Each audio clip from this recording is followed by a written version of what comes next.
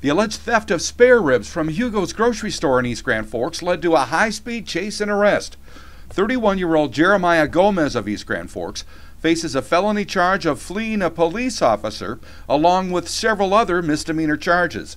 According to court records, Gomez was seen leaving Hugos parking lot when an officer recognized him as having a revoked license. Gomez took off, being pursued at 50 miles per hour through a nearby trailer park. When he quickly stopped, got out of the car and threw the spare ribs into the window of his trailer home. Gomez struggled with the officer before he was placed under arrest. In East Grand Forks, I'm Neil Carlson reporting for iNews.TV.